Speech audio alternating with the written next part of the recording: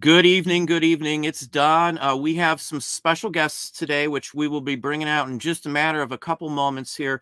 Before we get into the show, I just wanted to do a couple updates. I called out something that one of my videos on ribbons. Excuse me. I will be announcing a winner at the end of one of the videos, either up on Saturday or Sunday. I've already found out who is literally the one who posted the very first comment on that one. For those in Patreon, I'll have a video up tomorrow. I had some things that I was dealing with, so I did not get it processed as of yet. It's edited. I just didn't process it. It hasn't been uploaded. So it will be up fairly early tomorrow. Video update on glitches will be up tomorrow, too. I found something else out that I think everybody probably should be looking for. It'll be a big explanation on the whole thing. Let me make sure everybody can hear me. But there will be an explanation on something else I found. It may be tied to this whole thing. So I do have a video coming out with that. I want to thank quite a few people. You'll probably see some call out thank yous in that video too, for all the folks that have helped with sending out things and helping me with checking on which listings and such forth send out notices that I don't ship to people. So glitch is still there. It was checked out today. It's on every item that I have, as well as I've probably received almost 500 comments from other people, messages and things about that exact same glitch. So it's not some small number of people it's happening to. Just me. And that video hasn't been watched a whole bunch of times. I've gotten almost 500 call outs or people reaching out saying the exact same thing is happening to them. Some of them are even worse, where people can't pay and all sorts of other things. But that'll be the topic tomorrow. I do have a Bolo video, as I said, for those in Patreon.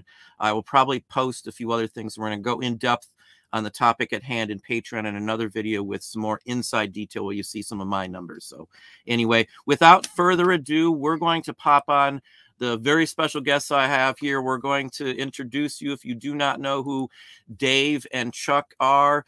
I think I always mix up which one's going to be my left and right on the screen here, but we'll say Dave does not have a baseball cap on and Chuck does. So I think that would be the easiest way to distinguish the two without mixing up which one's my left and which one's my right. If you've never been back in the studio area back here and you're little kind of disjointed on things going on, it might be a little confusing to you, but we're going to have everybody introduce themselves. We're going to talk about volume today. So we're going to start with Dave and work our way across till it hits to me here. And we're going to talk about literally how we got into it, who we are, and the whole work. So Dave, why don't you start it off right there? I'm Paper Guy. To anybody out there, I sell out of my house. I've got a day job and, family and all that. And then I'm still juggling this as well. I always say on our videos that I've got 15,000 items up. I just checked this morning. I'm up to just over 16,000. So we're growing some and trying to work that around the day job and all that. And that's just on eBay. We've got about 25,000 on Amazon as well. And then another thing that I've started to do is I've got a couple of other eBay sites. One that's just doing postcards. That's got a couple of hundred up. One that's just doing comic books primarily. That's got a couple of hundred up. And I've started doing Etsy as well, and that's got about 150 up.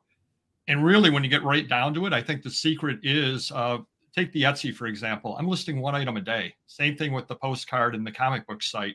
And that may not seem like a lot, but you're putting up 30 a month, and you're slowly building the volume up. And, I've been on eBay. I realized it. I gave them a call on a problem a couple of weeks ago.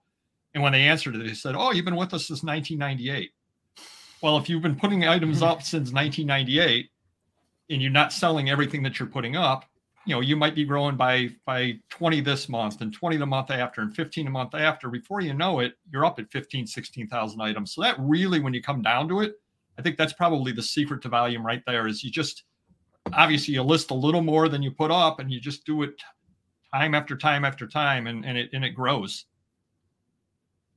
Mr. Magazine. Had a brick and mortar store for probably almost 30 years, and that's where Paperboy I met. He was helping me out for a while. Eventually, we came up with an idea to start listing on eBay, both of us, and we grew there. I got kicked off eBay, must have been 12 years ago, something like that, which really was a godsend because it made me grow. I ended up finding Amazon and we just grew from there. I bought some big collections along the way, and here I am now. I have over 500,000 items listed online, another 500,000 ready to be listed if I have the manpower for it. We got a 20,000 square foot warehouse that's pretty much maxed out. So I'm looking for more storage at some point. You know, that's it, plugging away. I got a website also, 2 websites. One's adult related, one's MrMagazine.com. And we've been growing those as well since eBay had their little adult issue going on there. So, but we're plugging away. We're up to like 15 employees. We got 11 listers, and we're buying more than ever and selling more than ever. The same with me. I started off quite some time ago. We've been full time. Oh, geez, it's hard to even remember how long we've been full time. Like a good decade or so, going on a good decade. We've been just doing eBay for like 11 or 12, well, 13 years, I want to say. It's been a long time. I'd have to sit down and think about that too, like Dave was saying there. We started off small. I never ever intended to get to any quantity. As of the last yesterday, we're over 30,000 on just the store I share with you, 1.125 million in dollar wise. And part of that was seeing these guys here too on some of their videos and talking about volume and Chuck's warehouse and quantity.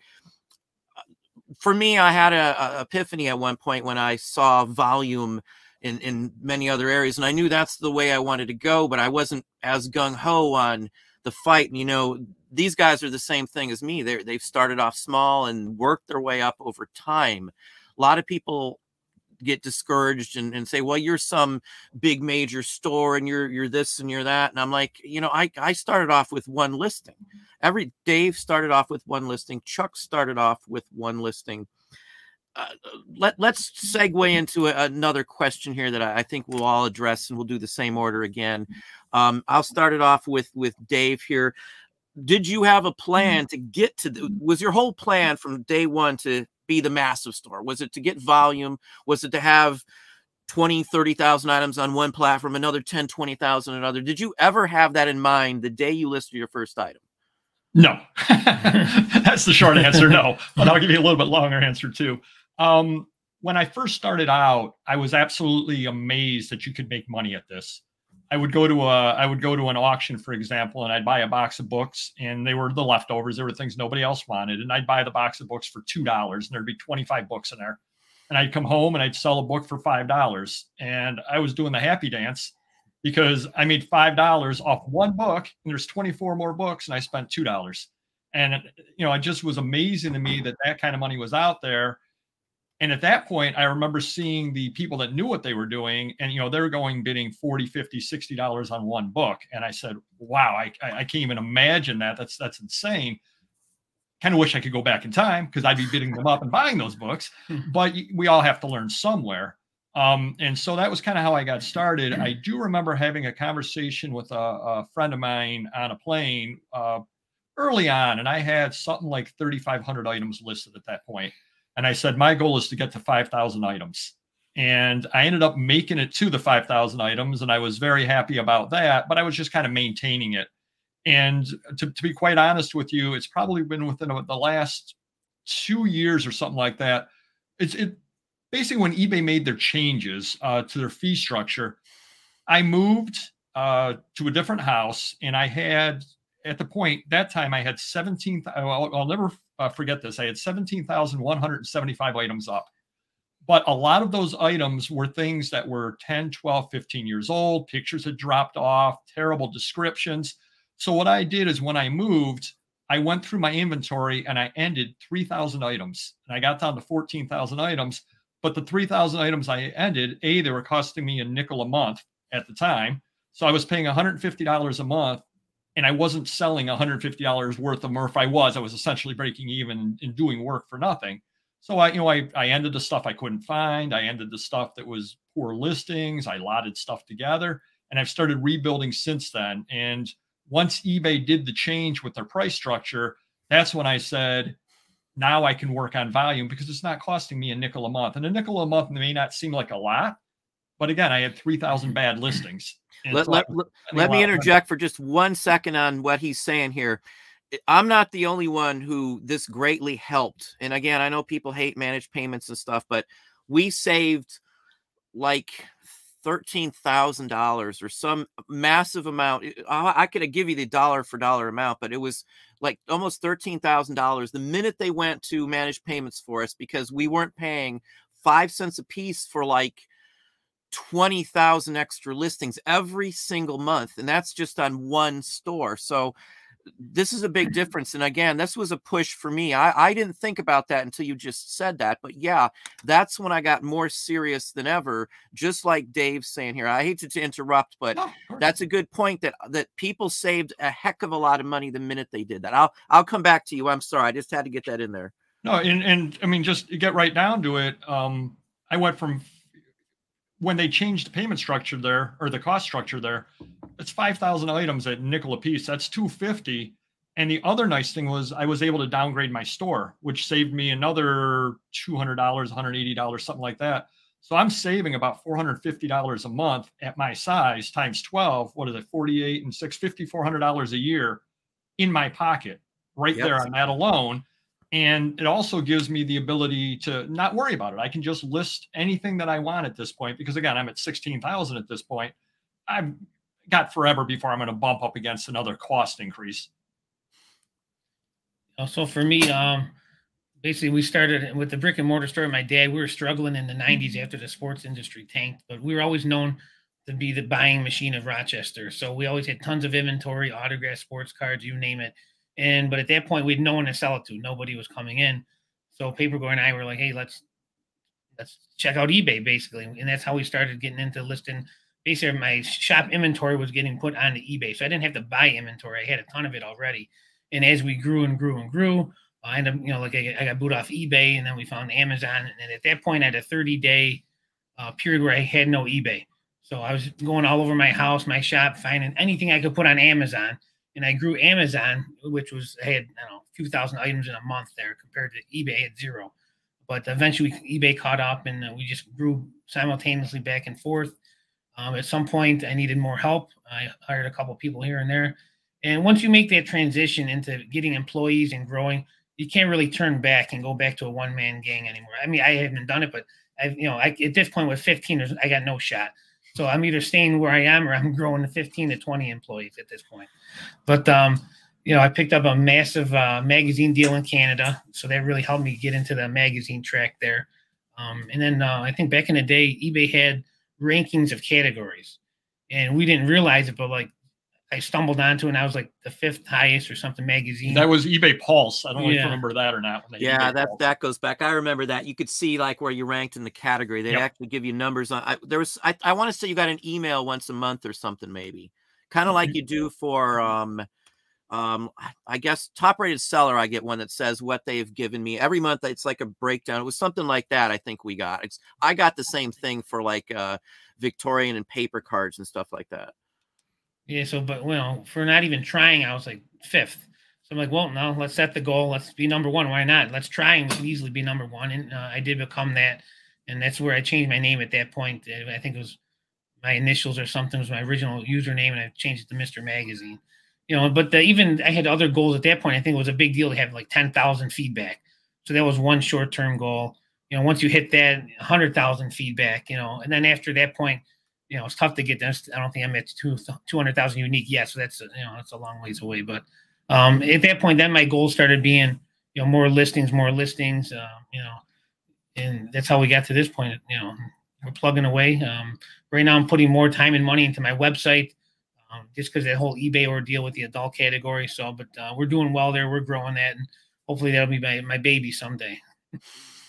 Yeah, I get you on that. I've got probably a couple thousand adult magazines here right now. I'm not going to dump them off. I'll figure out what I want to do with them at some point, but I've talked to other people, and there's a couple other people that have been putting together sites on adult stuff too. So yeah, I got you on that one.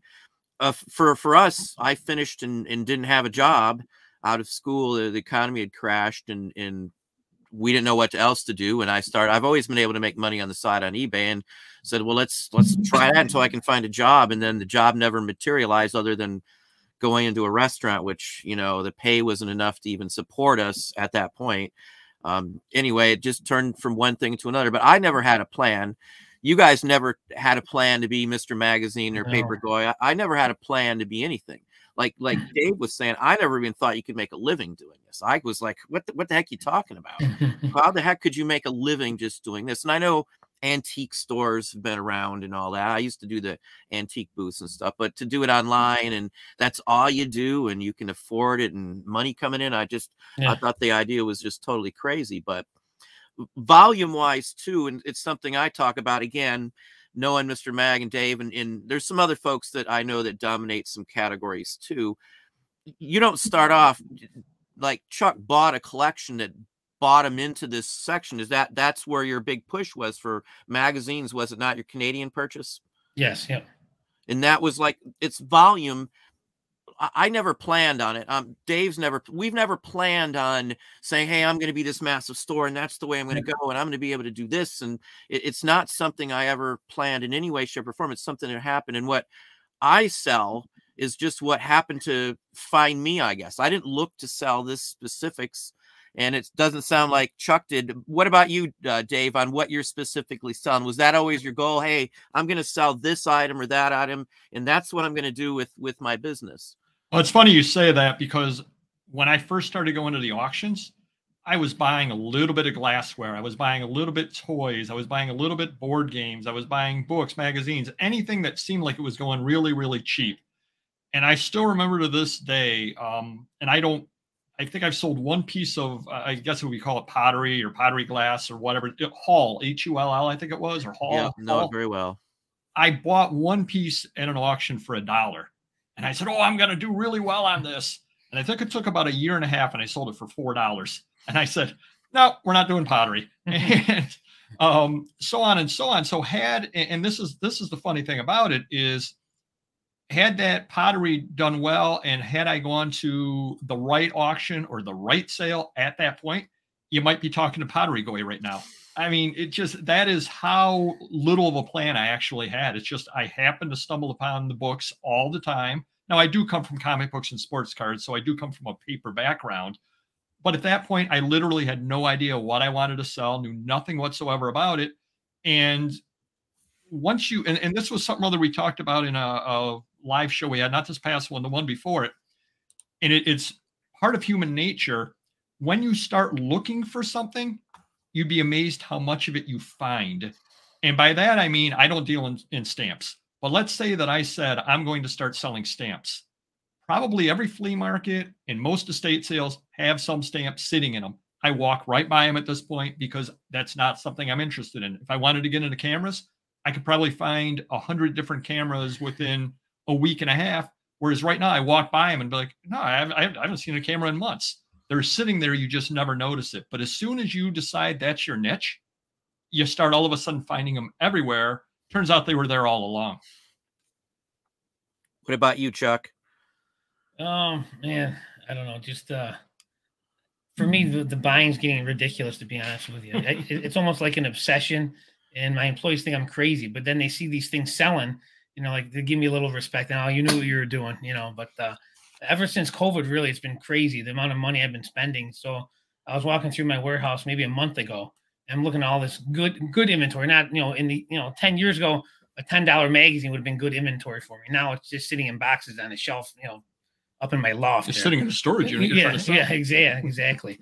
But I'm looking at all this. So something like, I can't be buying at this level with the amount of employees I have. I have to either stop buying, dump this stuff, or get more employees. So I end up getting 3-4 more employees. They all have like niche items they're selling. One may do DVDs. One's going to do sports cards. One's doing laser discs. So they're all going to have a specialty that they're going to get good at. And it's just things that I might have 10, 20,000 each sitting around. So, and at this point I could hire more people, but I don't want to get too far ahead of myself because our warehouse is getting maxed out. And if you have too many boxes, banker boxes, you know, they're not going to sell that fast. So, but we're having fun right now. Christmas is around the corner and we've been dumping everything into Amazon and my website at this point. eBay, I'm kind of taking a little step back a little bit. I'm putting stuff there for now. But if I could interject as well, the other problem, you've got the 11 listers. You've got to think also about the back end on that, which is you're listing thousands of more items every month or every week, whatever it happens to be. You're going to be selling hundreds of more items. Yeah.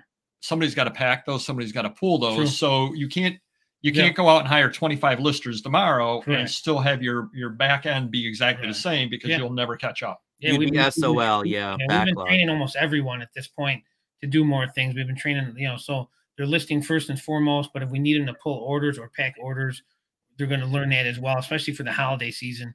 My brother-in-law is my packer. He's my manager. He's great. He does everything there, but he can't pack 600-700 items a day during the Christmas season. It's just impossible. And do a good job at it before melting down after a few days. So, we're training everyone to handle every aspect of the business at this point. Yeah, I remember I ran a sale. I think I told Don, Primetime Treasure Hunter, about this. I ran a sale, and we sold, like, the minute the sale went up, the sales started coming in, and by the morning, I think we sold. This happened twice. And I said I wouldn't do it again, and I said, "Oh, it's not. There's no way, no way." I want to say we sold like $3,400 worth of stuff. It was like 200 and some odd items in like a 6 or 7 hour time frame. By the time I turned it on, went to bed, got up early in the morning at like 5:30. It took me like, I was the only one here. The kids were out, the people were at school. I think school was in or something. Yeah, it was winter or something. I want to say it was right around Christmas.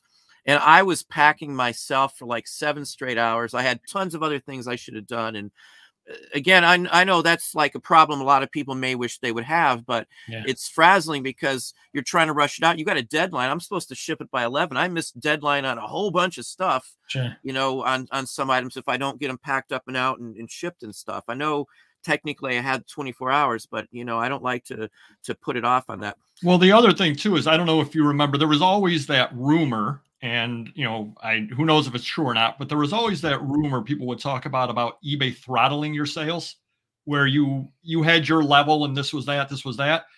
And everybody was against that. But if you think about it logically, I've got 16,000 items up. Some magic way eBay turns on the spigot for me, and I sell all 16,000 items while we're sitting here. You're don't screwed. have the packing materials for 16,000 items. You can get them locally, at least. There's box makers, I'd imagine. You'd have to borrow mine. I got a hotline to a box guy, so if I ever got in trouble, I could ask him for a pallet, and I'd have to pay him an extra $150 probably to have it delivered and drop the rest of his duties, but he'd probably do that for me, I would say. But you had made some comments there. Where did I leave that? On all the inventory you're buying. Let's talk about inventory for just a second here. You touched on having so much and buying it. I've had the same experience because a lot of people need cash, and I'm not trying to rip people off. I've had other sellers go under and things like that. And in all honesty, I help people when they do need the money. I give them a real fair price and the whole works. But people say you got all that money tied up into inventory. If somebody saw how much inventory they walk through here, I wouldn't want to get into that, but it would be a little shocking for a few people probably that I've got that much. But to me, it's like investment. And most of the time I get all my money back pretty darn quick within a couple of days. When you're buying these lots, either one of you, Dave, if you want to start, or Chuck, whatever you want to do on this one, you're not worried. I don't worry about how much I invest into it. If I know it's good material, I got the money. I don't really care. It's good material, and I've got 20 of them, and I know they're all sold. I'll just keep buying them. Is that a thought pattern in you? I mean, you're not worried about it. It's a business expense. You have to spend money to make money. You can't expect to make a lot of money without investing a lot at some point. And I don't take money out. It all just stays in the business. So what's either one of your take? Whoever wants to jump in on that one first. A couple of different points about that. Number one, I've got the day job. I'm going to be retiring in just under 2.5 years. My first thought is, at this point, with the luxury of the day job, I can afford to buy inventory. I don't know what 2.5 years is going to bring. I'm expecting I'm going to be able to buy it, but I don't know that for certain. I'm going to invest the money in my business, which is what purchasing inventory is today, when I can afford it, as opposed to not investing the money at this point. And you know as well as I do that money kind of just figures out a way to disappear. So if I'm not investing in my business, it's going somewhere, whether it's, we're going to go out to dinner, whether we're going to do this, or whether we're going to do that. Whereas today I can invest into my business for the future, and I'm doing that. And the other side of it is, I don't deal in speculative things. I'm not buying the hot new sports cards. I'm not buying the hot new comics. if I have a January 11th, 1990 or 1922 Collier's magazine, it's pretty much worth today what it's going to be worth next week and what it was worth a week ago. And same number of people are going to want it as long as I use the proper keywords, et cetera, et cetera. Cover artist on those. Yeah. Yeah. Yeah. So I'm not going to lose value in anything that I'm buying. The real advantage, I think, of having the inventory levels that all three of us have are, and we actually did a video about this as well. The most powerful thing that we can do is not care about a deal, as crazy as that sounds, because we don't need any deals. We're not falling in love with the deal. We can walk away from it. And you've got a deal that you're bringing to us and your price is too high. Well, good luck to you. I'm sorry, I can't pay that. And we can walk away because if I don't buy your deal, if I buy it, it's just going to pile up. Not that that's necessarily a bad thing. If the price is right, of course I'm going to buy it. But if your price is a little too high, or I just don't feel right about, I just don't really like listing that or whatever, I can walk away and I don't need to buy for 3 to 5 years, I would say. Same here, maybe a little longer, but yeah, I walk by stuff all the time. Yeah, I'm thinking 10 years I got just in case. But my employees' biggest concern always is where are we going to put it? I got 100 boxes coming in, where we're going to put it. I go, that's the least of our worries. We got 20 feet in the air, 20,000 square feet around. We'll have to go to the ceiling if we have to. Let me worry about that. It's a great deal. It's good for business. It's good for your job, security. So let's keep it going. And that's basically it. But we get deals all the time. And, right, like Dave said, we don't have to buy. I'm a competitive guy. I don't like to lose deals if it's something I really want, but I'm not going to pay crazy for it. If it's a regular that I've dealt with, sometimes I'll get a bigger edge and I might give him the edge next time, but we're usually both happy. But very rarely I want to pay way more. It was funny. We were talking about that one deal. I had a regular come in and it's usually 10,000 every time. He pulls up with a truck. He says, give me 10 grand. And I know it's a deal and I give it to him. There's one time it wasn't a really good deal, so I'm calling Paper Guy and he's not answering. I go, I don't know what to do. I want to, I think I should get this just anyways. Maybe I'm going to offer a little less. And then he sends me this email about, what was it again about don't buy unless you need to buy. Don't overpay.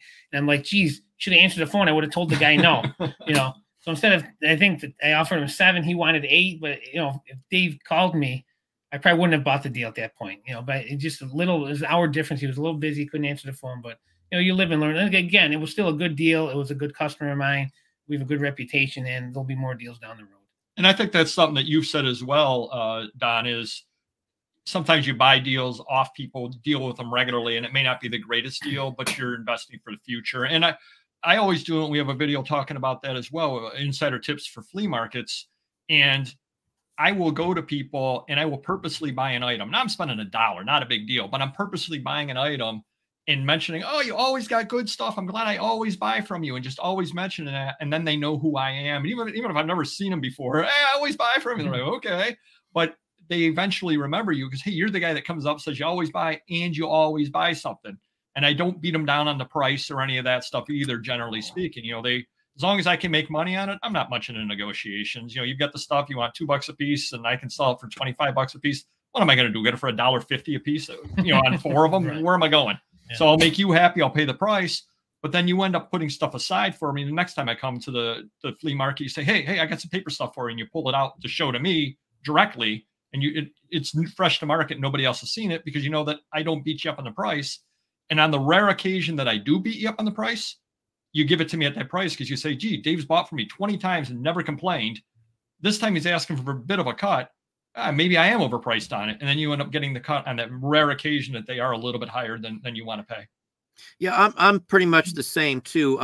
I've got pickers. So if someone, routine person's coming by or says he's got something, even if I'm not buying, I usually buy something. I don't want them going somewhere else because I haven't bought from them in 2 months. Every time I go to see them, I feel a need because they went out of their way. They're looking for stuff for me. I always look at everything they got, even if I'm full.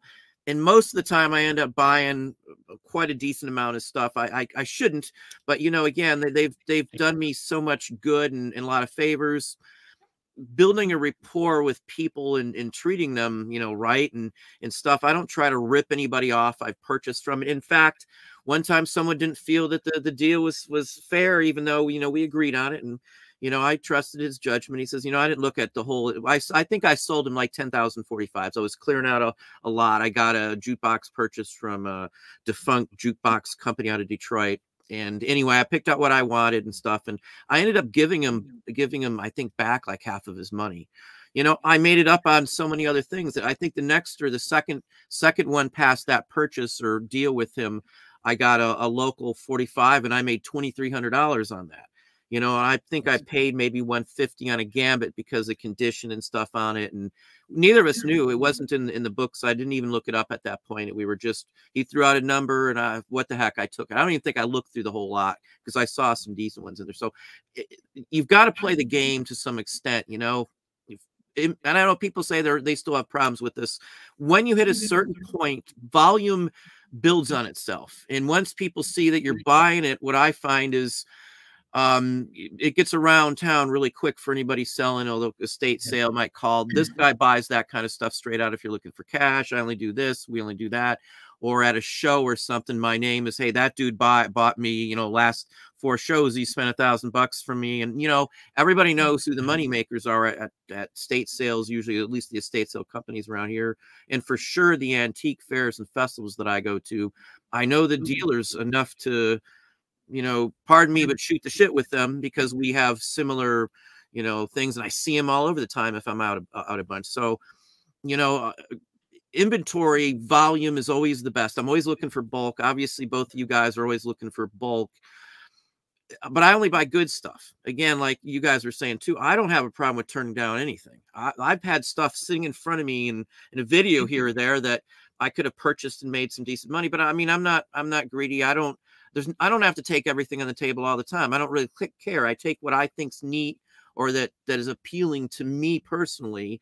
And maybe the highest valued stuff too, but it doesn't have to be. I think both of you guys are to a stage where, correct me if I'm wrong though, for me, I sell what I want to sell. I can buy stuff that makes me more money than some of the items I sell here, but I have to be semi-ruthless. I have to give up more of my time and stuff. Yeah. And again, this comes back to freedom. Would you say that's the case for both of you too, that it, you know, do you get where I'm coming from? Oh, I laughed as you were saying it because one of the classic example I use in all of our videos are car magazines. I hate car magazines. I absolutely despise them, but you can sell them all day long for $10 to $15 a magazine. If I were at a flea market and they had, you know, 1970s car magazines and they wanted a quarter a piece, I'd walk by. I have no interest in them, even though that's a good moneymaker. Hey, you're paying a quarter, you're selling them for $15. That's a good moneymaker. I have no desire at all to do that because, as I've said, a good friend of both of ours, Radio Parts Mike, he's always talking about you got to make the money. And I said to him one day, I said, Yep, you know him. I know Mike's the first person I ever reached out and talked to me, and I've talked to him ever since.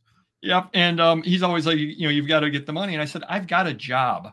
I said, I don't want another job. And if I buy 1,000 car magazines, I bought myself a job. And I don't want to do that because I have at this point 10,000 unlisted items that I like that I would rather list before I list those car magazines. And to be realistic about it, say I bought 1,000 car magazines, I will never get them listed. I just will not get them listed. Now, maybe if Mr. Magazine were in the market for car magazines, I would buy them at a quarter a piece and flip them at 30 cents a piece and make something.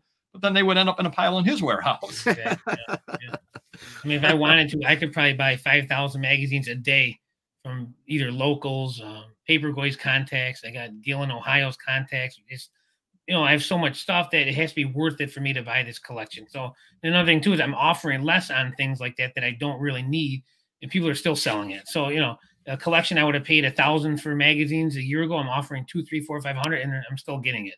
So I guess that's a good thing. But, you know, I guess. But, you know, I turned down just the other day the 1930s Popular Mechanics, all the nice sci-fi covers and stuff. I turned down around 650 of those the other day. I mean, they were cheap enough, but again, they're not worth a fortune each. Right. You know, you'd probably want to list them in some of them would sell okay because of the artists and stuff on the covers, but I didn't want to mess with them. Again, just like that, I don't want to sit there because they're all in the same price range. Some of them are like $8 a piece. You'd be lucky up to 12, 14. And You know, they're lot material mostly for me is what I do with those. And I don't want to mess with lots of that kind because I don't like dealing with the photos. I try to keep anything I sell down nowadays to 4 photos, with the 5th one being for like a double so I can do a zoom in. You know, if I got to do more than that, I'm not trying to be lazy, but I don't really need to do that for 30 bucks. I could sell one item that's 30 bucks. Why would I want to worry about banking together three mags every day, you know, 20 of those every hour, whatever it rolls out to be, when I can worry about something else. A lot of people think that you know, the money is always the aspect, but you got time involved into it. And if I can list 4 other items that give me double the amount listed in an hour versus what, you know, a lot like that is, I'm going to go for the more items with the more dollar value. And I pass on stuff for that basic reason. I mean, at least that's my thinking on it. Would you not agree? Oh, definitely. Definitely. Yeah. No doubt. Yeah. Well, another thing I'm doing now, just because my inventory is so massive, I'm doing a lot more grading because I never did it in the past. And now that I have so, you know, I might have 10 Sports Illustrated issues of Tiger Woods mint condition. Well, what am I going to do with 10 of them? I'm not going to sell one a week. So I've been sending stuff to get graded, whether it's comics, sports cards, even Victorian trade cards. I'm grading a ton of stuff right now. I haven't gotten anything back, but I spent about 50 grand since January in grading.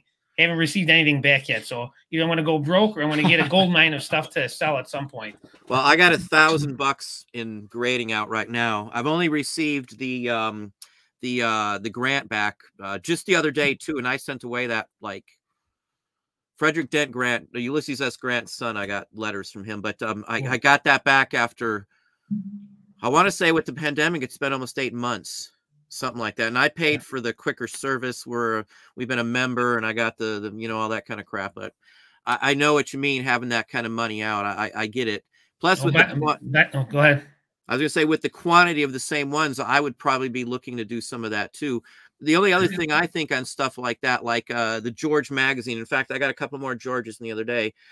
I wanted to get in and out on something. Sometimes they're hot at one time and they may never be hot again too. Right, so, you know, sometimes I'll pass on something because it's on the border of, is it going out? Like a Beanie Babies, the month before Beanie Babies are going out, you might have been offered, because some people were aware of what was going on and some of that they were dumping it. So you got to think about stuff like that too, or what time of year it is too. I pass on stuff all the time because I just don't want to mess with it in summer. For one thing, I can probably get it cheaper in summer because everybody's selling more around here. Winter, everything shuts down around here, you know? Sure. So, yeah, I was going to say, by the way, you cost me $1,600. I saw your video on the VHS grading, and I sent about 24 movies out to get graded. It's a little pricey, but I got some good stuff. So I picked up I've had a lot of people saying, well, that don't sell for that. I've talked to quite a few people, including quite a few that actually had video, or their video shown in there. And from everybody I've talked to, the ones I talked to, at least, they were legitimate sales. And people say that's not true, but just like the video game grading too, I have people tell me those aren't real and it's all scams and this and that. I've sold some for big money. Yeah, I was just gonna say, I personally have seen some in hand that I got to hold, that I know the person who sold it for $15,000-$20,000. So it's crazy. Just like comic books, you know, I've seen comic books in someone's hand that sold for over 50 grand because it was graded, when the regular version ungraded may only sell for $3,000 or $4,000. It's insane. Yeah. So, you know, I don't, people just don't understand. A lot of the people that are buying those aren't necessarily buying them as a comic book collector. They're investors to some extent. They grew up collecting VHS. I know people who have collected VHS tapes for, God, I don't know how long. I know one person I know that's probably got 40,000 VHS tapes that he personally says he watched every single one of them at least once. And that's his whole life is not, that sounds bad. It's not his whole life, but that's his whole collecting life. Sure. Is VHS tapes. Well, isn't it Rob Zombie who has like the biggest collection of horror? Isn't that who that is? Yeah. And there's money in that. In grading, you have to start grading somewhere. It doesn't just start off, oh, the grading's always been there. Every time they add a new one in, there's always people rampant saying it's fake, it's fake, it's fake. But, you know, just like grading of comics and stuff, they said, well, that's never going to go, and on and on and on. It's fake. There's been some stumbles. There's action figures. Yeah. Pardon me? toys and action figures too. I mean, you can grade anything at this point. Exactly. And people say, well, they're just trying to make money and rake it. But that's the whole point of doing this as a business, is to make money. So, you know, I've sent in stuff, you know, quite often. As I said, I got $1,000 in stuff out. I don't get as much quantity of gradable stuff as you do, because I do buy lesser valued stuff when I'm purchasing it. I can flip stuff that's junk that somebody else doesn't pay attention to. And that's where I started, for me anyway. So, let me touch on one more thing. Hang on, now I forgot which one I was going to hit you guys on. Okay, now you guys have talked about this. I wanted to touch on one of your guys' videos that was just up the other day, the long tail mindset. Now, we're all talking about volume here. Never going to have any way to list this up. You know, I could probably, again, I'd probably have 10 years of stuff, and I'm not exaggerating. We hit $250,000 in live inventory on eBay in shirt buttons, for crying out loud. Just buttons to go on a shirt. I've got $250,000 listed in shirt buttons. And that's no lie whatsoever. That's probably about a 15th or 16th of what we have in shirt buttons in here. So again, I never thought I'd be doing that, but that's where it comes from. I realize that obviously every aspect of that purchase, and again, we invested $15,000 or something like that. In fact, I just sunk in another 1,000 or so the other day, but I know it's going to be a long tail item. We've got all their money back out of it at this point, obviously, but I know that the majority of that is long tail. And the mindset, you have to not be thinking about, oh my God, what am I going to do with all these? What, I got to get them sold. I got to get them sold. Somebody made a comment, and I'm going to take it over to you guys and let you carry on with this in just a second here. But somebody made a comment that he gets them up and likes to get them out the door and sell them, and aggressively pricing and this and that and this and that. I find with the long tail idea that to have your structure of your entire business and store set specifically. So if you look at my pricing structure, you're not going to find like $5 buttons that look just like my $50 buttons, or $5 books that look like $50 books. I've priced everything in the same range. So either you think I'm really high or you think I'm good, but it's a long tail game. I would rather sell one of mine versus 3 of yours, because chances are even my one of mine times 3 yours is still making more money than what you sold yours for, because people just aren't, they want that quick buck instead of the long $10 bill. I don't want that dollar. I want the $10 that might take a year to get. Let's, whichever one, Dave or Chuck, whichever one you guys wants to hop on, why don't you address that again? If you want to go back to the video and discuss some of that too, and some of the other aspects you were talking about. I think first off, there's absolutely nothing wrong, and I'm not worried about the person that buys the magazines for $1 a piece and sells them for $8 when mine's listed at 20. I don't care, because they probably have one and they sold it, and mine is up for $20, and that's great. They sold out of theirs, and good for them. And if that's their business plan, or if they've got specific needs, you know, as we always say, you know, if rent's due, you need that $8. You can't hold out. Well, tell your landlord, I'm going to pay you in 3 months when this sells for 20. The landlord doesn't want to hear that. So you have to do what you have to do, you know, within your own situation. That being said, I was noticing this morning, because there was a comment on our video, and I took a look at my last 5 items as of this morning that had sold, and one had been listed in 2011 and one had been listed in 2012. Now that's long tail, 9 years and 10 years on the items. Unfortunately, the problem that I have overall, you were talking about price structure, et cetera, is unfortunately, I don't think any of us had plans to get where we are. So I've got, I call it the legacy problem, that I was listing this back in 2011 a certain way. It was not a good listing. I will admit that, you know, right through, it's not a good listing. It doesn't have any kind of structure to it, as you were saying. As of a certain point, 2019 or so, I really got my stuff together, and I really started doing a plan, and everything after that date is pretty good within the plan. Doesn't mean I don't have a lot of stuff from before then. What am I going to do with it, though? It's sitting there. I'm not going to end it. It's not worth my time to sit there and, you know, change it and add new pictures and all that, because I've got 20,000 or 25,000 unlisted items. So of course I'm going to go and list the new stuff, as opposed to going and fiddling with the old stuff, because I'm still selling some of the old stuff, obviously. And I would say probably getting into the long tail, I would say probably a quarter of the stuff that I sell has been listed within the past 3 months. I'd say about a quarter of the stuff has been listed 5 years or older, and then 50% falls within the 5 years to 3 months ago. Let me ask you a quick question before you take off from there. Do you worry about a sell-through rate? 0%. None whatsoever. You don't care at all? No, not at all. I tell people that, and they think I'm crazy. I don't even look at watchers. I don't look at impressions. I don't care at all what the sell-through rate is. I care about what the dollar amount coming in is, because the majority of that dollar amount come in is all profit. You know, and it's a daily. And it's funny you asked that, because we ran some numbers yesterday on the show, as a matter of fact. It's fun on a live show. We just ended up working without a net, and I was doing some math. But I sell roughly 5,000 items a year on eBay. I've got, we'll say 15,000 to make the math easy. 5 and 15 is 20,000. I sell 5,000 out of 20,000. So I sell a quarter of the items that I have listed in a year, sell within a year. So, and we ran years, and it was what, 13%, something like that. Half, yeah. So he's about half of what I am. And his structure is different, though. He's got more quantity going up than both of us combined, plus some every month. So right, and I think that ties into another thing that I know you've said, and I know we've said. If you've got, and I'm completely making the numbers up here, if you've got 100 items and you sell 10 items a month out of that, if you go to 1,000, you're not going to multiply your sales by 10 and sell 100. You're going to sell 75. That's not work. Yep, right. That's exactly right. If you have 1,000 and you move it to 10,000, you're not going to sell 7,500. You're going to sell 4,200, and so on and so on. Definitely it's not so. Like percent keeps going up. Right. No. Unless you have 100% perfect items, and everyone is going to be a winner. Everyone's going to sell for top dollar. It's not going to happen anywhere on the planet. So there's no set you sell so many of anything that's going to work. None of that works for reselling, for second hands and stuff.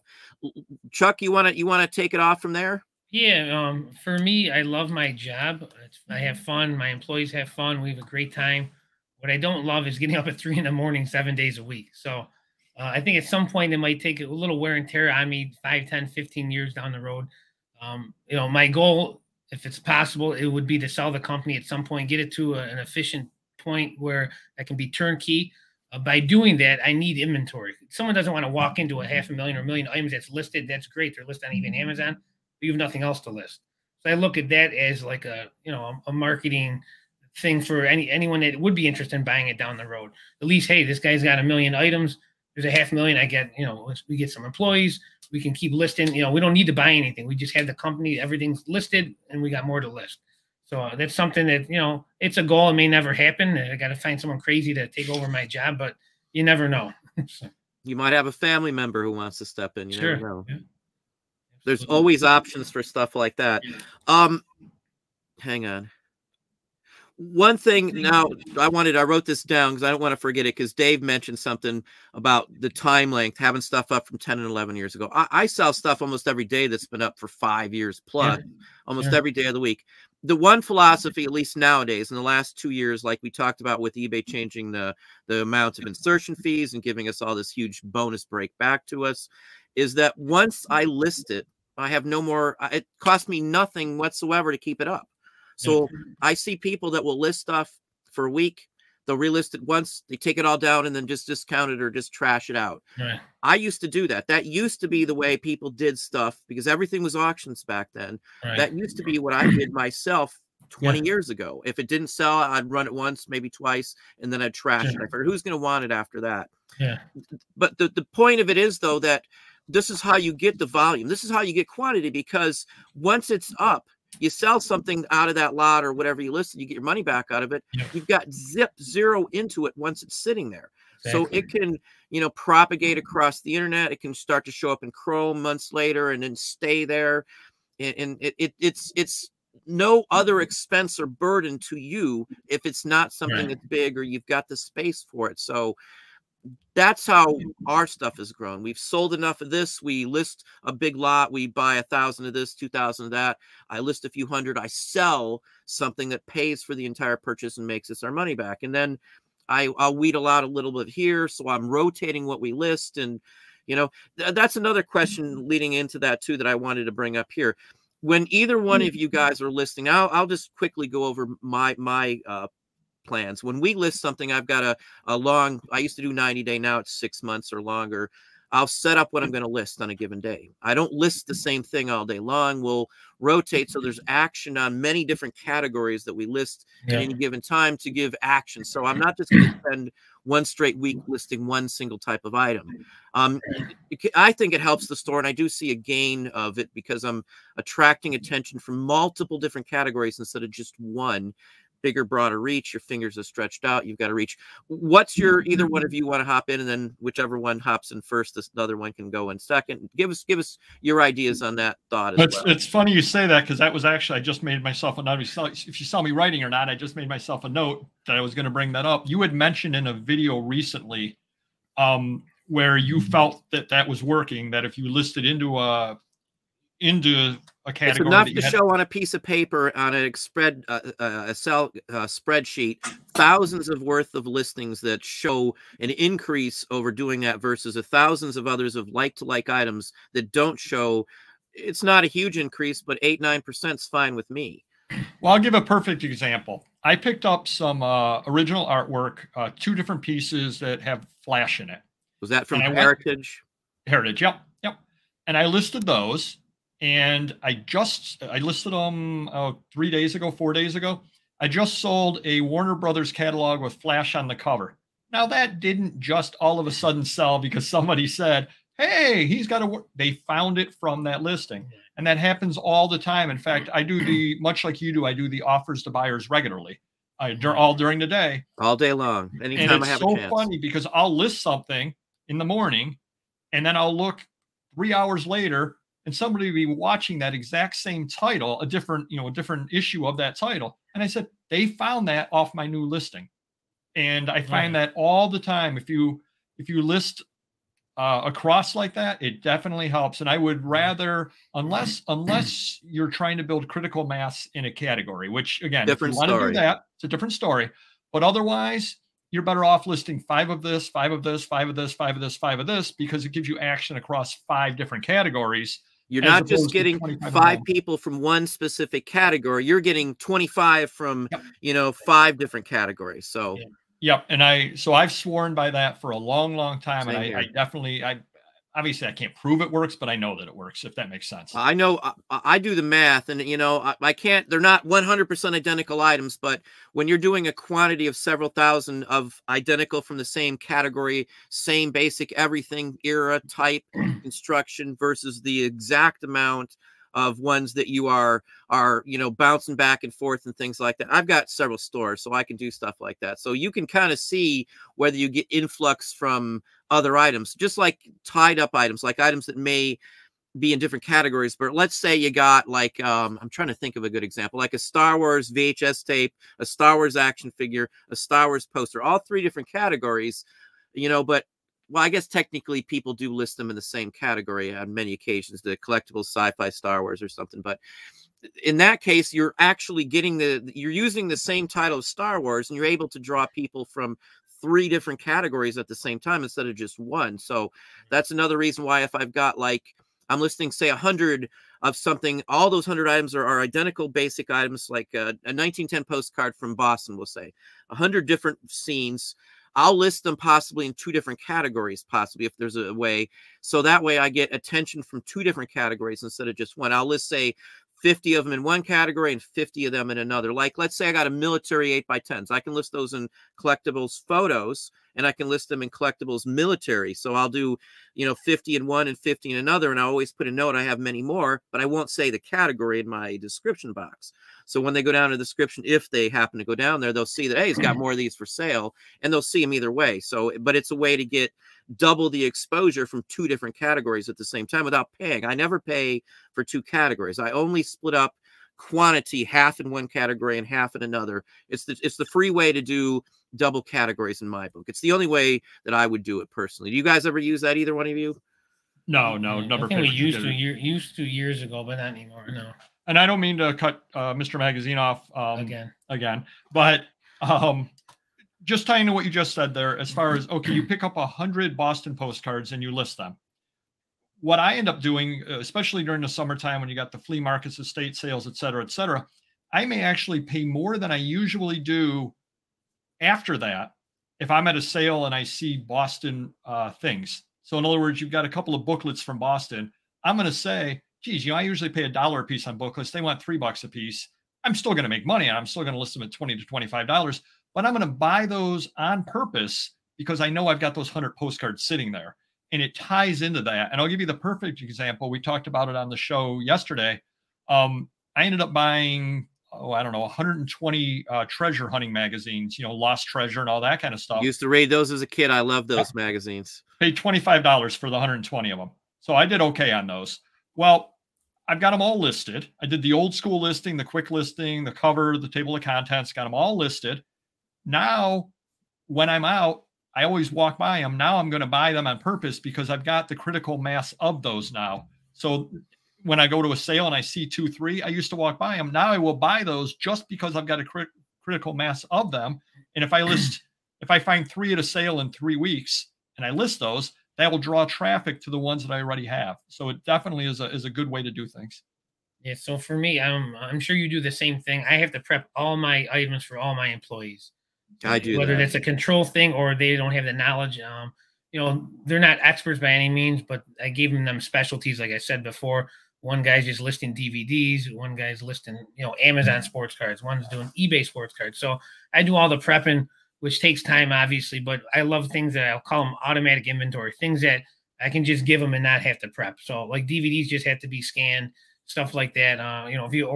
They're all, I'm going to say car magazines, which we're not listing right now, but if I give one of my employees, here's 100 car magazines, they're all Motor Trend, $16.99, whatever it is, so I want to keep it simple, but there's some things, especially adult wise, where I have to put Post-its on every one. I'm not going to call myself an expert, but I've been dealing with this stuff a long time. So my employee that lists this stuff may not know some of the, actresses that I would know, but it's fun. I like doing it, but it is time consuming. But other than that, we're always hitting different areas for sports cards. Let's say Tom Brady threw 5 touchdowns. Well, don't list just football cards now. I got 200 Tom Brady's. Get those on because we don't want to sell them a year from now when we got them in our hand right now. So some of the stuff we try to do trending, especially the new sports card boxes, we know those are hot now. We're going to sell them now instead of 2 years from now. But, before the price drops. What's that? Before a price could drop. Exactly. Yeah. Sure. Yeah, and something other like that with, as you were talking about the Beanie Babies and all that kind of stuff earlier. Fidget spinners. I hit those too late, one day late. You either want to sell when the price is high, or you want to put them away and sell them 10, 15 years afterwards, as you can tell with all the junk wax and all that stuff, that now all of a sudden that stuff's hot again. But you could have bought that stuff for $5, $10 a box all day long for year after year after year. And the poor people that bought them at the high price were selling them at $10 just to get rid of them. Yep. Yeah. Some cases I've taken way less than I wanted to. Well, not like I'll use a George, for example. That's just one example. I've done it many, many times, but get out while the going's good. The price was still, we got like $1,200 for the magazine. I was, I could have probably held on, but again, the price has crashed since then. So shortly after I sold it, they're selling for far less than what I sold it for. Yeah. So a lot of items, again, hot items like a talking Elmo or something like that. If you were in at the right time, and get in and get out, Beanie Babies, for example, I personally think, the trading card will have a crash. You're not going to see $5,000 first edition trading cards from Marvel Universe 1 from 91 and Pels because, I have boxes of that stuff here and I still haven't even listed it. Even Garbage Pail Kids. There's a million Garbage Pail Kids. Everyone's got sets of them, it seems, but they're hundreds of dollars. I've got probably 5,000 count, the big 5,000 count card boxes of just the first, second, third, and fourth Garbage Pails sitting here. I haven't even went through them, honestly. I know the originals because they're the same ones I remember stuck all over everybody's lockers at school and stuff like that too. I'm sure you guys have the same thoughts on that as well too. One question I've gotten to here. In fact, where's the other question? I'm scribbly these days. Well, let's talk about Christmas here because we're at the prefaces of fourth quarter. What's volume-wise? Everybody thinks you're just already automatically set and everything's going to be great and stuff. There are issues with having volume up. You've got to feed the machine constantly, especially in fourth quarter. For those of you who don't know with fourth quarter for at least brick and mortar, it used to be like 75% of the entire year for many companies came in the last 3 months of the year. For those who don't know what fourth quarter is, A business does financials every 3 months. The first, 3 months, January, February, March, and so on and so on. Each quarter is when the financial period ends for that. So they're 3-month financial periods. Fourth quarter is the last financial period of the year. It's that month or that quarter that used to, like, Toys R Us made most of their money, like 75% of all of their profits came from Christmas because everybody buys toys in there. So there's getting everything up for fourth quarter is a huge thing when you have volume, because you're going to sell a lot and you don't want to be halfway through and not even be able to get enough going because all the sales are going hot. So when something's hot, you got to hit. And if you don't have enough going up, you don't have it up ahead of time, you're not going to hit those marks. And for us, we have like dollar figures we like to hit for fourth quarter. I know what I want to hit here. I know what I hit the last 3-4 years out. And you've got to set yourself up to do those. What's both of your takes on recommendations for I know everybody doesn't have employees. I do have employees myself. For those who don't know, we do have people working here.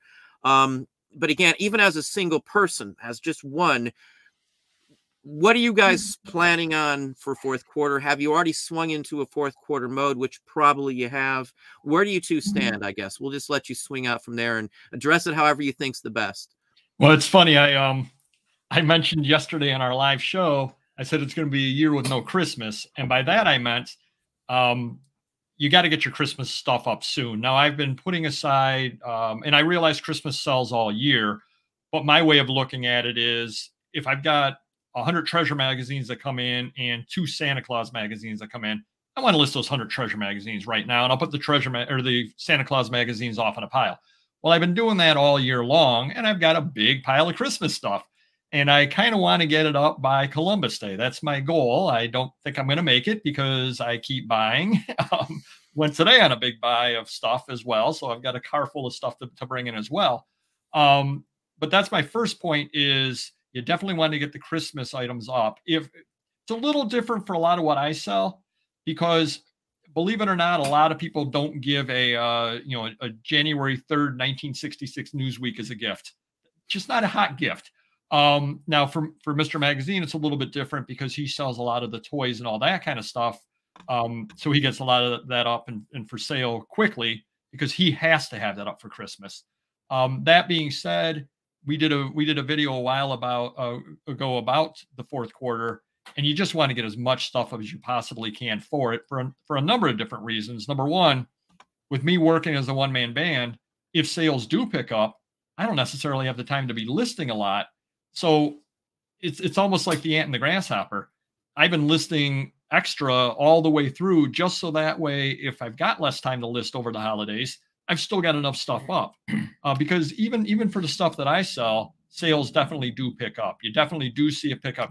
Certainly not 75% or anything at all like that, because again, I'm selling older items.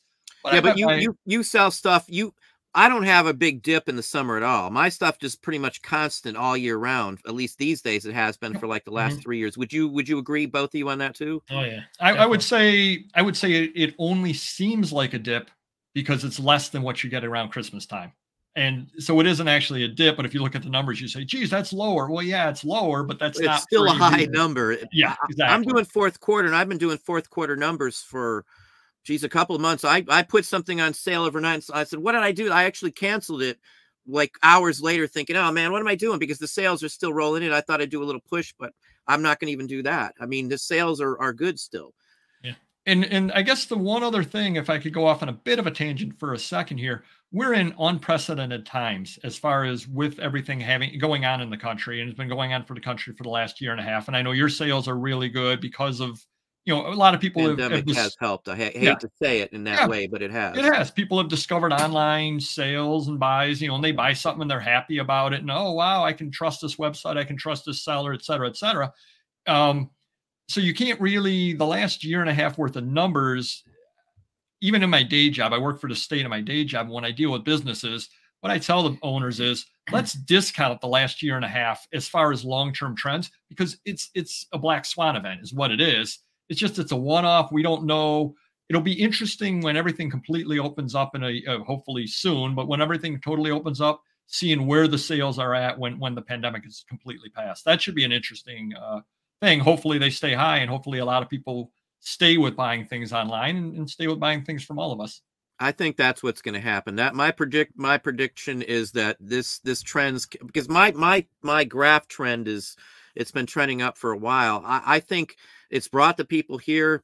People are going to be nervous about public and disease and everything else going along. So I truthfully see this as a people would have never got on net before are now on net and buying stuff online and realizing, wow, I can get almost anything I want. I don't have to drive all over the place. I think it's cheaper for them, and they're able to, instead of spending the money driving around, they're spending more on the internet, and they get more out of it, is what I see personally. But Chuck, you want to? Yeah, for me, again, I took that hit with eBay. So since that they eliminated the adult category, I've been dumping everything into Amazon. All my listers for 90% for the most part. But eBay used to be 2 to 1, I think, Amazon for sales. And I think, and even listings too, we had double eBay than we did Amazon. I think by this Christmas, we'll have double Amazon listings and double the sales by Christmas compared to eBay. So I'm going with what's working. We're pounding Amazon now. We're already in the Christmas season as far as that goes. I don't do much of Christmas items per se, though I did send out a bunch of the Christmas trade cards to get graded. So I think I'll have those in time in a couple weeks. Which ones were those? I picked up a trade card collection, Victorian trade card, 10,000 of them. Okay. And then we haven't been listing very many, but I took about 150 of them. I got to send them out to SGC to get graded. They're running a special, and I think I'll get them back in a couple, 2-3 weeks. So hopefully I'll still hit that Christmas window. But other than that, we don't do much Christmas items other than just pounding toys and pounding things on Amazon right now. And let me just, because a lot of people, I've been selling vintage and collectibles on Amazon for 5 years, maybe longer than that. A lot of people, well, I don't know if everybody's able to get in, but where do you list most of your vintage magazines? Would you know, if it's a secret to you, that's fine. I won't be offended at all. I'll tell you that I know people as well as I have listed them in wall art. I don't know if you list them in books or where. Yeah, we do books. Yeah, I personally can create my own ASIN numbers. I don't know if you guys are gated where you can do that. You must be, right? Yeah. Yeah, they've done a little bit of changes on it that we're looking into, because now they're they made some changes. Now when you do list from scratch, you got to list the number of pages in the publication and all kinds of other little changes. So we're working through that over here. We got some links and we got some contacts over helping us work through it. Yep. Okay, let's hop off onto Christmas-wise. Everybody knows what I do. I pretty much list Christmas all year round, but I list it at the high end. And I don't care if it sells or not. If it waits till Christmas and sells, I list Christmas items at fourth quarter prices whenever I list them. That's just what I always do. Can I go off on a tangent for 2 seconds before your next question? Go ahead. I know you've gotten a little bit of grief when you talk about the number of items that you list in an hour. You've talked about that before, et cetera, et cetera. I want to give a real world example. Now it's Amazon, which is a lot easier to list on in volume than eBay is. But I had a situation where I had 150 Entertainment Weekly magazines that I wanted to get listed on there. Now they were all in system, but what I did is I put them all in order, and I had a certain amount of time before work. I ended up getting 150 Entertainment Weekly listed on Amazon in 120 minutes. So you can do it. You certainly can list things. I mean, you've got to prep the things, obviously. You got to get them in order, et cetera, et cetera. But even with the treasure magazines, when I got all those, I was listing them. I took all the pictures first, and then I boom, boom, boom, went through them. And I call that old school listing is what I call it, because in the old that's days, what you were. Okay. Yeah. We call it old school listing because, you're getting it up. You're worried about the volume. I mean, not the quality now on an old school listing is better than it was 10 years ago, because I'm taking a table of contents where I didn't in the past. And in the past, what I used to do on something like that would be, I'd say, oh, what's the cover say? The cover blurb, great gold find in the Andes. And that would be what my listing would be. Well, now I actually go to the table of contents and read through it and say, yeah, I think I'm going to mention Oak Island. That might be a better thing to list. Yeah, keywords are huge. Yeah, in the old days, we didn't worry about that so much. Since you're talking about listing amounts now, like if you're listing books, just get yourself a little barcode scanner. If they've got barcodes on it, people don't understand how quick it is to list anything with a barcode on Amazon. DVDs, they're doing 60, I think 60 an hour. My employers are hitting DVDs. Yep. It's the exact same thing. And like with Discogs, if I listed a record on Discogs, I don't even need a picture. It's like, 30 seconds for anything, as long as you're good on your grading and you stack them together, like to like all the rock, all the garage, or whatever you're doing. You don't have to change a lot of stuff, and it's a lot quicker. And 45 items in an hour, if they're postcards, the same category, price range, and structure, you're only doing 3 changes. I promise you, I got a video showing me do it. You just have to equate out the time. It's those are doable numbers when you've done this for your living for 10 plus years. That's all I do. That's all I do, is to figure out ways to speed this up.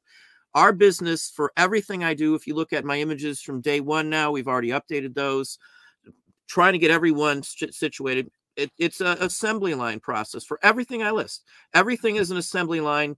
Everything has a step, a process that's the same over and over and over again. I don't miss a step because we do it every day the same way. Everything is a process. Everything is a postie. I mean, you've got to have something built into there if you want to get volume. And this is something that I didn't do when I started, and I paid dearly by having to go back through and sort through every single item in inventory once we hit a certain point and try to put it somewhere in a bin. And that was my biggest mistake, because I never planned on this happening in the first place, nor did I think it would be a business model. It was just money to pay until I got a job. And anyway, it's funny you say that, because we have a video up as well where that was one of the earlier videos we did, where we're talking about, you may be right now listing 15 items and you're saying, well, I know where they are. They're all on that shelf. You won't in another year. It's going to work 5 years from now. Even a year. We learned the hard way back in 2009 and 10. We were alphabetizing everything. So whether it's records. We did that too at one point. Magazines would be by title. And then the next year, it's like, we just can't keep resorting things in. We're going to go broke just paying employees. So then we came up with that inventory code, which has been working good for us since then. It's the same here. You've got to have a process for it all. And that was my biggest mistake, was not marking a location for them from day one. That is the biggest mistake I think anybody makes. They don't realize, again, that's why I always recommend digging in and understanding the process for everything. Make sure you understand it. People ask me, well, which site should I sell? And I'm on this one, I'm on that one. Make sure you understand one site before you move on to a second site, because those mistakes and if you miss a couple items like on Amazon and you're just starting off, your fulfillment rate for your tracking for your cancellations a month goes down the tubes, and then you're like in penalty mode and they could deactivate listings. And I've had when they did the video game fiasco a while ago, when they started docking people on, I had a whole bunch of Nintendo games shut down on me overnight without a notice or nothing, and they didn't even ask for a receipt. And anyway, I had a wholesale deal, and it was just a fiasco, and they never did bring them all back. So you never know too. Anyway, well, you're talking about that. You're going to laugh about this. When I first started listing, as far as things went, I had things. Now, books I always put in a box, and what I did is I had a Word document that listed what was in what box, and I just searched it. So if I sold, Seward's History of Alaska, I did a search on, okay, that's in box 8, and I was able to find it. That's not a problem. But when it came to things like booklets, magazines, and all that, okay, I'm going to put all of the regular size magazines in boxes, but I'm going to put the entertainment ones in a different box. I'm going to put the digest size ones together, but I've got the science fiction over there. And it was just so haphazard. But it was because when I started listing, I didn't know I was going to buy a big science fiction collection. Well, then I'm like, well, I'm going to put all the science fiction together.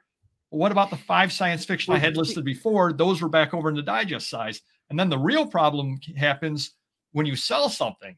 And then you're looking at it going, oh, that's a regular size magazine. Wait, it's not in the regular size magazine. Maybe that's oversized, because I didn't list the measurements at the time. That's the biggest mistake I think everybody makes, including myself, is that who cares what the items are? What they are means absolutely nothing. I could care less what the items are. If they fit in a bin, I can number the bin. That's all that matters. It doesn't matter.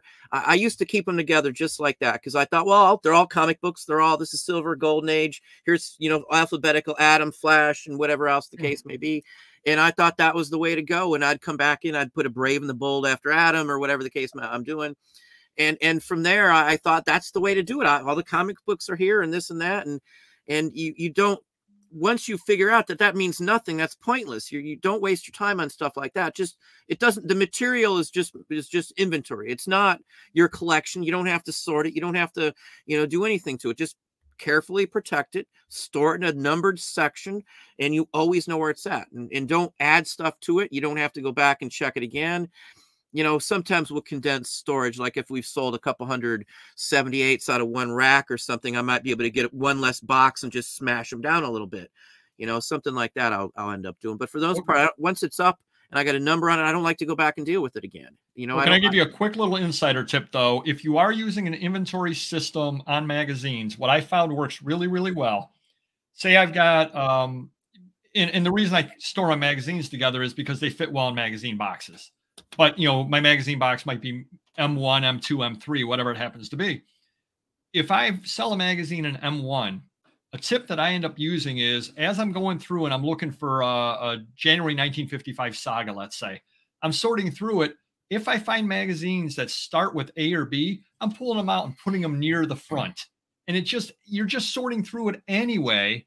I'm in there anyway, and oh, there's a magazine that starts with a Y. Let me put that toward the back of the box. And so without even really trying to sort, it ends up saving you time in the long run, just accidentally sorting like that.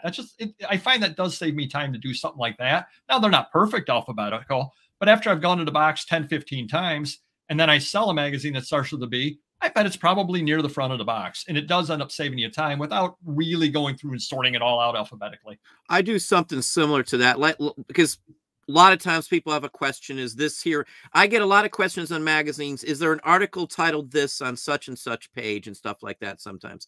And if anybody asks a question on any item, it goes in the front of whatever the file is every single time, because half the time they buy it. And then I don't have to go back and look for it and all. Hang on one second here. Talking about Mike earlier, radio guy Mike, we got Mike Petraglia. I know I might probably pronounced it wrong. I know I've probably done that before, but Mike there, thank you very kindly for the $5 super chat. You guys both know Mike. Mike's the longest person I've ever known on YouTube from my channel. The very first person to reach out to me and stuff. Mike's a very nice guy. I know he's over the 10,000 mark too and stuff. So thank you very kindly, Mike. It's always nice to have you on, of course. But in radio parts, actually, he turned me on to watching you. So we wouldn't be on the show right now except for him. Mike's a real good guy. He's very knowledgeable. Paperboy turned me on to watching you, so it's a little trickle effect going on here. Well, hopefully that's a good thing. Yeah, he's not pushing you on my channel. You guys probably know a lot of the same stuff I sell too, probably anyway. So yeah. At least, and we still learn from you, though. That's the key, and definitely learn still. Like I said, we mention you regularly in our Bolo videos because I know somebody you learned it from somebody else with the scans where you do the zoom in.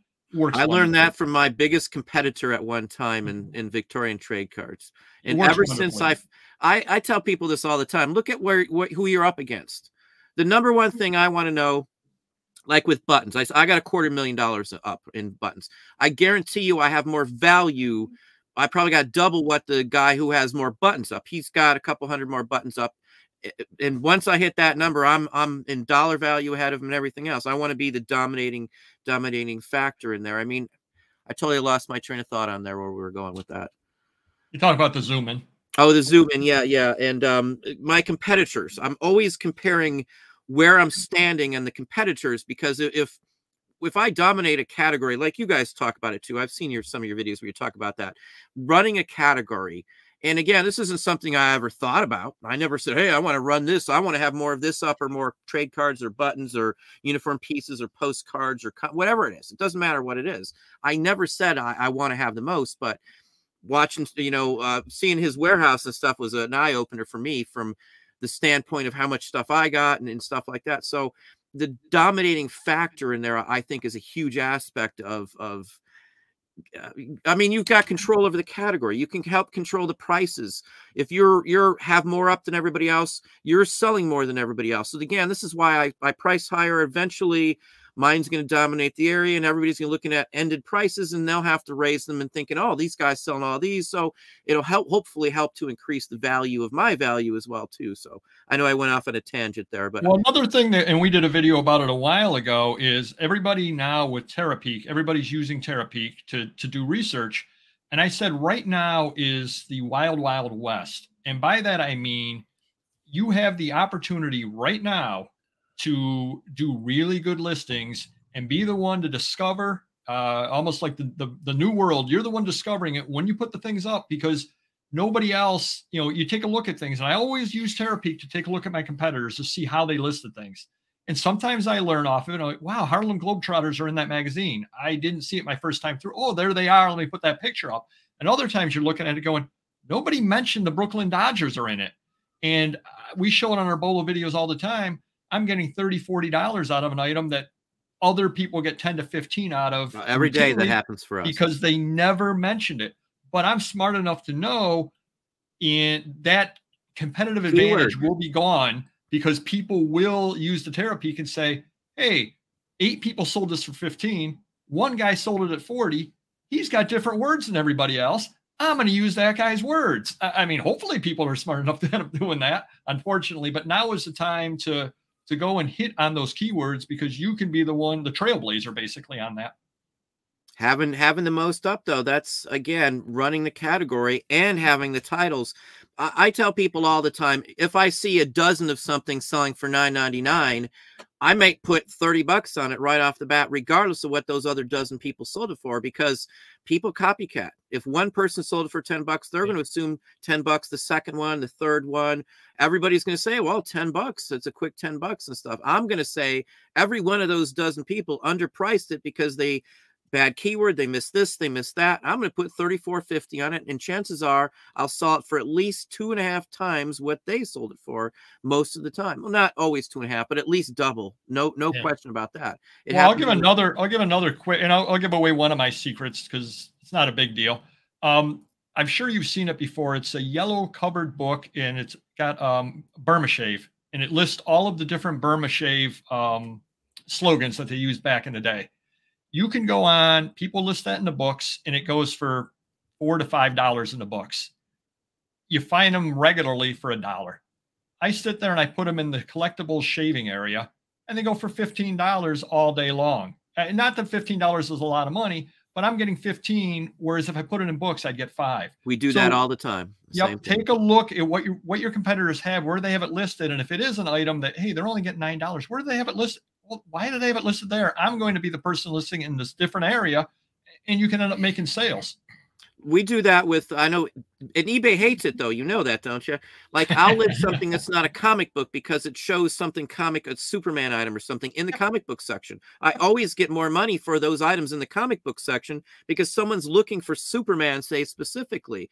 They're buying comic books. I've got like a tumbler from '76 that's got Superman on the side, or a promo giveaway Superman vehicle from back of a Cheerios box or something like that. The toys or the prize premium section under collectibles and lunchbox area, where that isn't the best place. The comic book sections where I would always sell those items for money, just like a real photo postcard of a something military. I'll list that in military section any day of the week, because it's going to get more money because more people are looking in there. If they go to the postcard section, they're flooded with hundreds of other things that people don't know what they're talking about usually. And they have to weed through all this junk just to find something. If you just put it where they're looking, they're going to see it. That's another reason why the whole media mail block and other categories is a nuisance, because eBay's trying to get you to stick it over there, make it easier on you. But if it's a bona fide media item, and it sells better in this category, even though eBay says it shouldn't, it does. And I know it does because we've been doing that for years. Like military books do better in the military section. They've added a military book section, but they didn't used to have that in there. Every book that I had military related goes in, if it's a World War II book, a World War I book, a Spanish-American War book, it went in original items from there before they added the book section in. And still, even like book sections in secondary categories that aren't in the book main category, they still block out media mail in those categories. It makes no sense, but now I'm ranting, I know. No, we're in complete agreement. It's been like that for far too long, and they're aware of the problem, and that's something. I don't know if it is a problem. I think it's something at this point. If they couldn't fix it after I reported the media mail issue, I'm going to shout out a name here, and I don't usually do that. Brian Burke is an executive at eBay. If he can chide me for this or not, I've admitted that, told him that I've called it out, that I told him personally, and we talked. I had his account on LinkedIn and everything, and he just nothing ever happened with it, and it still happens. So, they know it. I 100% know they know it, and they've known it for a year. And if they haven't fixed it at this point, it's intentional. There's just, don't tell me they can't run their own site. They can't fix an issue they caused. It's intentional. There's no other way around it. They're trying to control where we list the stuff without telling us specifically in my book. I think it's a way to get us to list it somewhere else because it'll just be easier on you. They don't have to have a fight over people. They just cut you off shipping it. You won't want to keep going somewhere else is what I think they were thinking. But well, one of our subscribers called eBay about the problem, and they were told by an eBay rep, just go to PayPal and use PayPal shipping. I've had a dozen people. And that was before, that was after they were broken apart. And I'm saying, if your workaround is to use an alternate company, there's a problem. That's like pirate ship. What, they don't know this stuff's out there, because it's crazy on that kind of stuff here too. And who knows what's going to happen in October 12th when the new one rolls out and they switch categories with postcards and all that kind of junk. Who knows? I don't trust them to effectively. I don't want to steer this to just a complaint about eBay, but I think if I do an eBay complaint video, everybody thinks why you biting off the hand that feeds you. If the hand that's feeding me is not really feeding me, they're holding their hand out, and as soon as I go to grab it, they pull it away. That's not helping me. eBay used to be like 95% of my revenue. It's less than 50%. It's almost down to literally the 40% mark. So it's not my fault. I didn't do it. I stopped listing records on eBay when they screwed around with the item specific and made up categories like PVC records. It's styrene. It's not PVC. That's the one that really, really aggravated me. They don't even know what they're talking about. Maybe it's technically the same technical type of plastic, but every guidebook out there and every collector calls it styrene. They don't call it PVC. I had to look it up to make sure what they were talking about. I'm like, PVC. Again, it's stuff like that drives me nuts. Well, I think sometimes eBay, and this is true of any large corporation, I think they forget that we're their partners. When you come down to it, they know that I think that they know, and it's all about money at this point. They're going. I hate to say this because I've been a devoted eBay user for pretty much most of my life. The CEO, again, he's a Walmart guy. This is all steering the pay-per-clicks, all the stuff steering towards trying to be Amazon. Trying to be, again, they're third place now. They're going to be fourth place if it keeps going like this. Again, I'm not wishing that. I wished everybody had the great platform we had, but we had 10 years ago when everything was still, you could sell a broken stick of wood for, $20 and stuff. I mean, just an example. I mean, you could sell pretty much anything 20 years ago for sure. With no pictures. Well, yeah, exactly. Right. The point though is that I think they're looking for the big quick dollar because used stuff doesn't mean anything to them. It's not replenishables to them. It's not a company that's going to sell $10 million of the Nikes a month on their platform. It's not where the money is. And if you've followed their stocks, and the only reason they're up now in pandemic, and they've got before that, the only reason they were gaining more ground and money is from more fees. It wasn't from selling more volume. It was from selling us more services. So that's not a sustainable model. You can't just keep banking on increased revenue from the same clients you've always had without gaining the overall mass of clients. It doesn't work that way. Eventually, well, at least though they did with their fee changes, that was something to benefit all of us. That's a good thing, yeah. But the point, people have been throwing around these rumors and stuff, and there's somewhere out there there's supposedly an internal document that's floating out. I haven't seen it. If somebody has it, I don't want it if it was ripped off from eBay, but there's supposedly a document going into some of this stuff. I don't know if it's true, but I've heard it. Several people said they've seen it. It's all planned. I mean, they've got some scheme they're trying to do with what's the stage of what the business is going. And, I've heard people talk that this is all set up to, push big business in, and we can't compete with pay-per-clicks, and if they're pushed up, I can't spend $500. The example they give you in the pay-per-click example is $500 a day. You see that? Yeah. It's $500 a day is what their example is. Not 5, not 10 to say, hey, it's not even designed. It's not even advertised like it's towards the normal person anymore. So again, CEO is Walmart. Guy who killed the Nook should have no business running a company after that, in my opinion. Opinion. Brought somebody else in from Walmart. The strategy has changed. They're steering towards pay-per-click. Again, Amazon, is looking better and better, the way things are going. As Mr. Mag here is saying, he's listing more on Amazon, and his sales have doubled at Amazon, while eBay is cutting off forms of revenue from the site, like whacking off the adult magazine, adult items, cutting off for quite some time. A lot of coin sellers. I haven't listed a coin since they did that, even though I've got hundreds of good coins here, because maybe next month they'll decide they don't want to do it either. You know, who knows? Oh, definitely. Yep. Go ahead. If you guys got some more want to touch on that, we'll not on that, but I wanted to do real quick a quick shameless plug. Go ahead. You're open and free. Starting next Tuesday and every Tuesday thereafter for probably 6-7 weeks at least. You're definitely going to like this, and you're definitely going to like the fourth one in the series. We're doing every Tuesday putting out a video about the warehouse, and it's going to be really in depth, going through the warehouse and how we have things set up. And they're actually really good videos. We invested in a well, I hope you'd say they were really good videos, Dave. We invested in a wireless microphone and all that, so the sound is actually really, really good as well, which is always a problem if you're trying to do it off phones and everything like that. So we actually made these really good as far as that goes, and I think you'll really enjoy it. And we never do second takes. We always go without a net. I mean, that's just the way we do our show on our channel.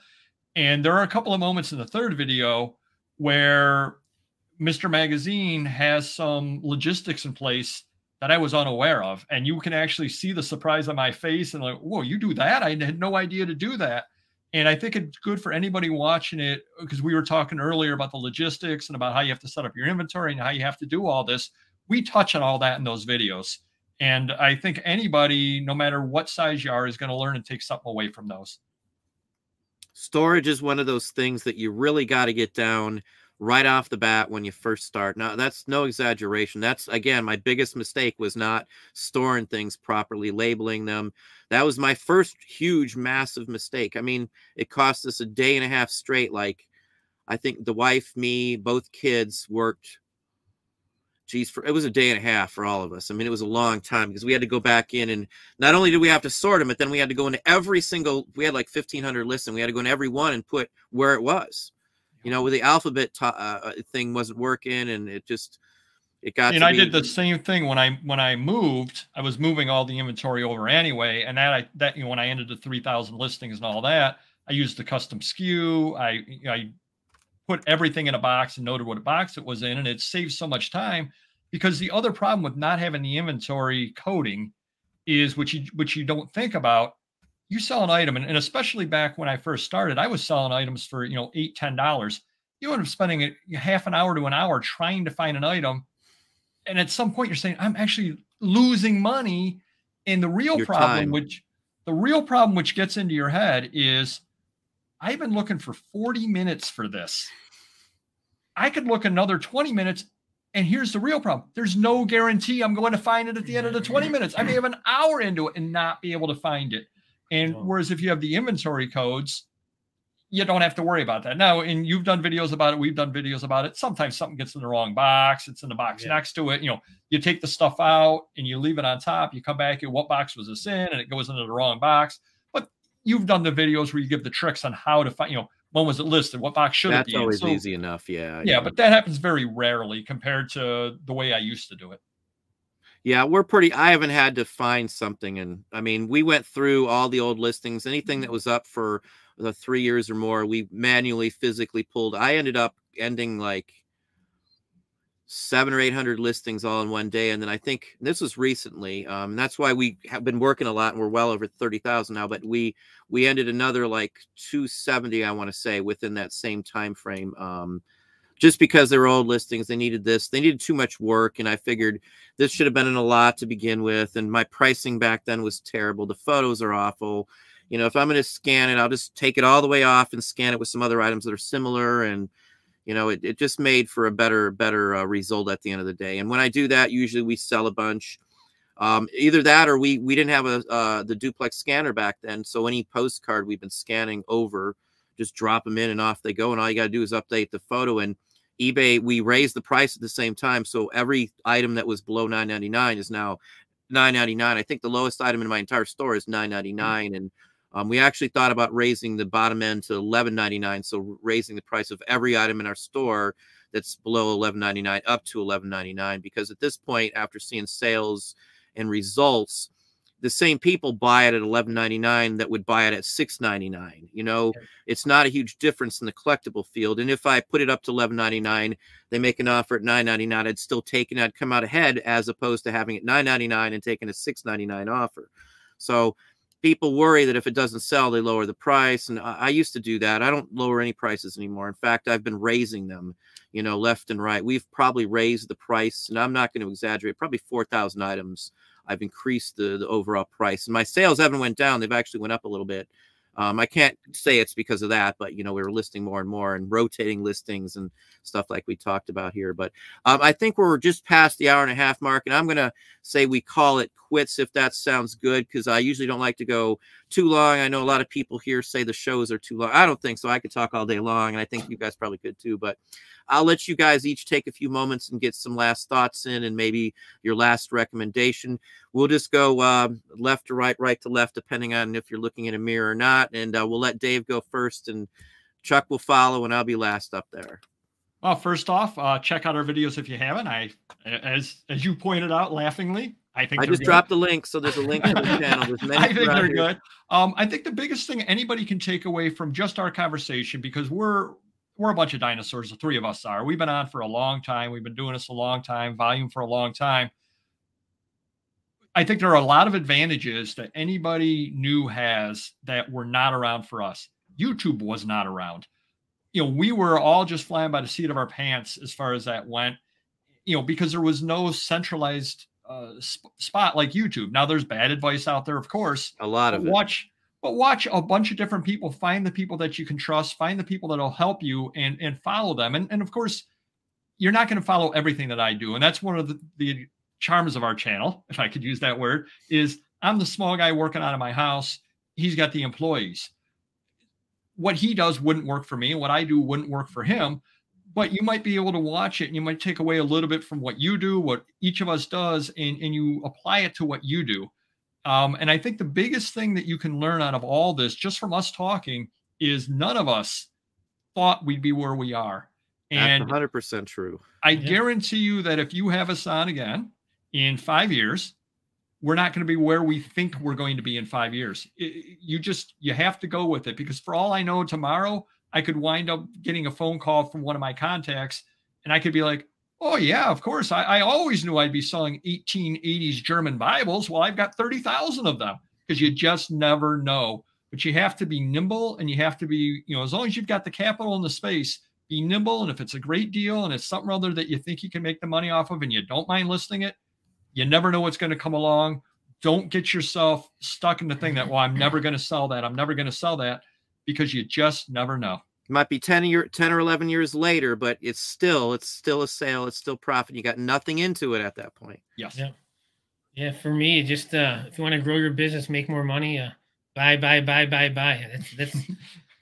the name of the game for me. I enjoy it. I love it, and I'm never going to stop doing that. Yeah, I would say that's me too. Let me just call out Matt Bly, the one. Why sold one item in 3 weeks? Has something changed? I think they're changing stuff up there with it. I've had a lot of people say the same thing. If you're doing offers to watchers, your offers could be your potential buyer could be told that you don't ship to them, which is the issue I find. Every single offer I send out, eBay tells the buyer that I'm sending it to that I don't ship to them. Every single one that happens to. And I've tested it 100 times. I can show screenshot after screenshot from the people who got my offers. Again, I have got a ton of people that have been helping me with this. Dom is even helping me and sent, and we've went back and forth to test his store and the whole works. It's all screwed up. It could have something to do with that, Matt. I do have an update coming out. I think it'll be out tomorrow, going over that, as well as another error issue I found with eBay that was something they're inputting in there that could be affecting this, which I'll go into some detail on how you can check if your numbers are wrong on that too. But I do appreciate everybody coming on. I sincerely appreciate Dave and Chuck coming on and spending some of their valuable time on with us. Again, I've watched their videos myself, good content. If you haven't checked them out, I have a permanent link in the description box right at the top. You can just click that and it'll take you right to their channel, the $1 Million Peddlers, Mr. Mag and Papergoy here as well. Chuck with the baseball cap on one more time.